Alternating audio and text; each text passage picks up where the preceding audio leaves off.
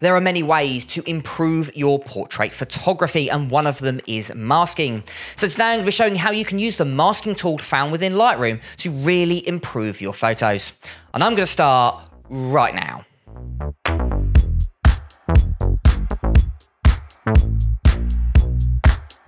Now, what's great about the new software within Lightroom is it allows you to automatically select the subject, aka the portrait photo in this particular case.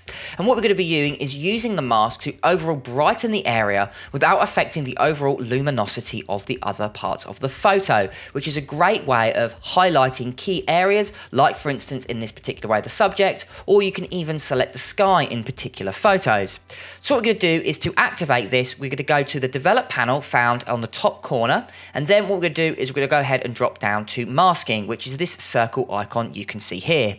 Now in the drop down you've got a variety of ways of actually selecting a mask, but the top one here is called select subject. So what we're going to do is go ahead and click it like so, and as you can see an area keyed out in red has now been selected. Now depending on the speed of your computer and depending on how good the photo is, or depending on how successful this particular selection is, I find if you download the new 11.4 Lightroom software, that's the most up-to-date one from this particular video, you'll see that it actually works quite well, but obviously it does have certain limitations.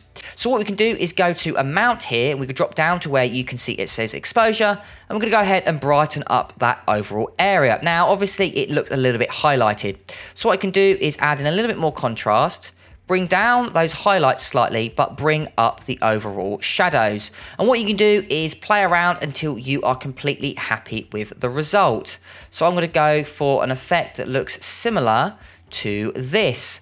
And as you can see, this immediately, I think, looks a lot better. We haven't affected the overall luminosity of the photo, so the overall brightness, while still affecting the area, adding more key interest using the brightness of the photo without affecting anything like saturation or even hue. So what I can do is show you the before, and I'm going to show you the after. And you can see, I think this effect works really well. And write down in the comments below if this particular effect worked for you.